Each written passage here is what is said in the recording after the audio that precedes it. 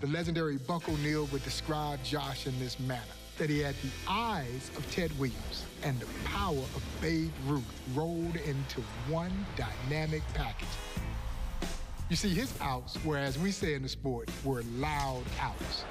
I think about a story that Buck O'Neil also shared. He said a young ball player had just joined the Kansas City Monarchs. They're playing the Homestead Grays. Kid walks by the bench and sees an old broken bat in front of the Grays dugout. Picks it up and he's gonna tease Josh. He said, Josh, this must be your old bat. Josh Gibson turns and shows him the faded out area on the sweet spot of his bat. And he says, son, I don't break bats, I wear them out.